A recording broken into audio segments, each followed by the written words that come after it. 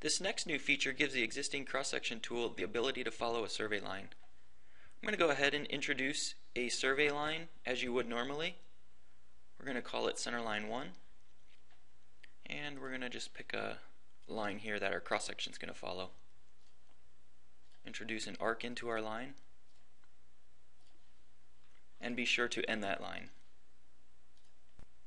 And now that we have our survey line for our vertical cross-section to follow, the next step is to go ahead and configure our vertical cross-section. Go ahead and click on that. As you can see, all of these settings are the same, except now you have the ability to select a line to include. Go ahead and select our line, and now you can see in the plan view the line is highlighted and the cross-section is set to the beginning of the line. I'm going to go ahead and turn on our overall point cloud.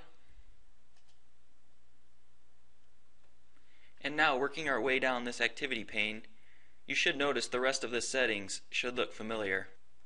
I'm going to go ahead and bump up our move distance to 15 feet and start stepping the cross-section forward. Again, you will see in our plan view that it is indeed stepping the cross-section 15 feet forward, holding perpendicular to the line that we generated.